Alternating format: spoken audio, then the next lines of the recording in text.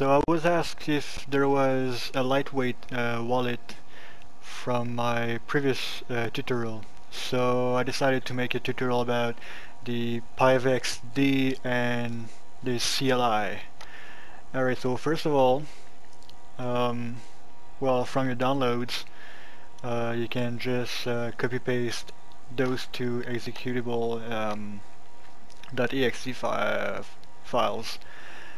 Yeah, so first of all, what you want to do is well, double click on pivxd.exe and then you should get an error right here. Alright, and this error right here says you need RPC user and RPC password. So what you can do is go here, properties, quick edit mode, and then double click on it again, and then you can just double tap or double click, right click, and then you can close it. Alright, so from here, once you copied it and it won't ask you to copy it, it'll just do it, by the way. Alright, you go to app,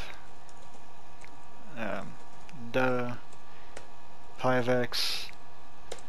Alright, you come here and then you open your pivx.com file.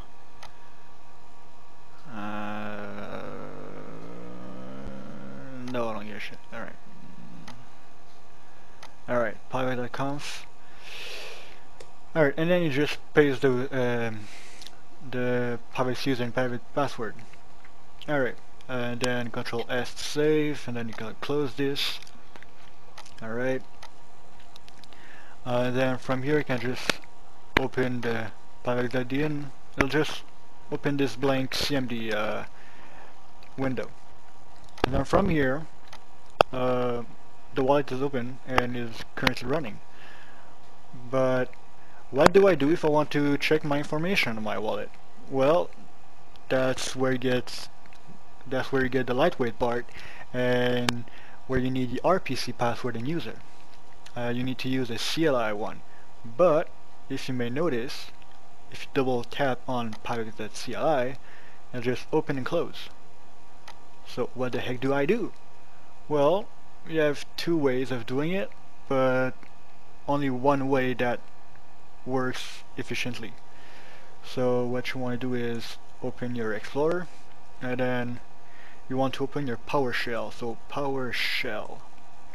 Alright, Windows PowerShell. Right click and then run as administrator. It's not necessary, but meh, why not? Okay, so from here you can do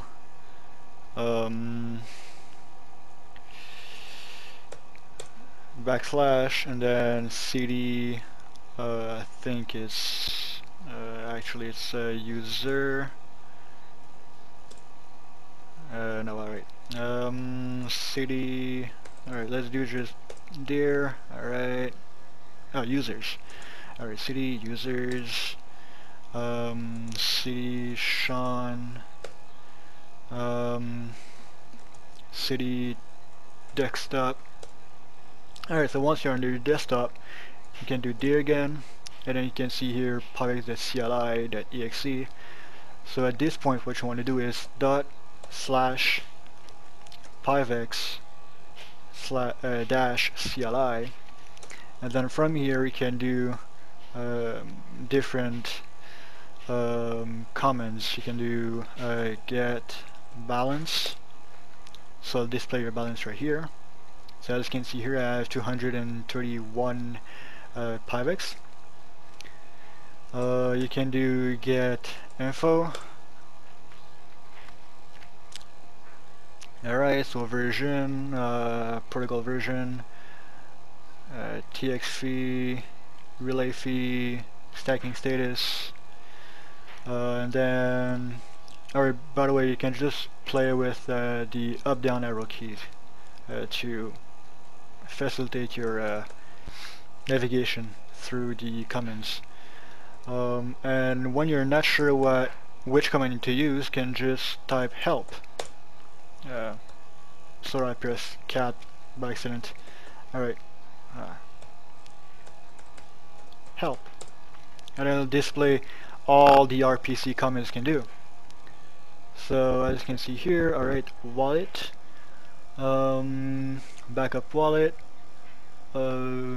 get wallet info, import, send from account, and then yeah, that's pretty much it. You can just go through those commands if you're it's the same thing with Linux if you're familiar with it.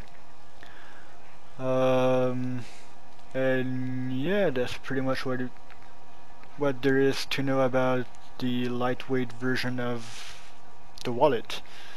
It's just make sure to go in the right directory where you can find PIVX-CLI, that you set your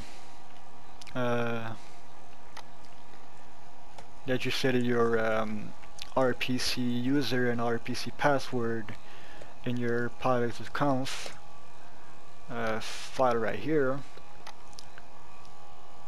like this. And yeah, that's about what there is to know. If you don't know how to set up your wallet by syncing it properly and fast, you can go see my previous tutorial. I am explaining how to do it. And yeah, that's pretty much it. You can experiment. You can go to the Slack channel for help if you need help for anything. And yeah, that's pretty much it. And if you like what I do, if you like those tutorials, please can donate right here.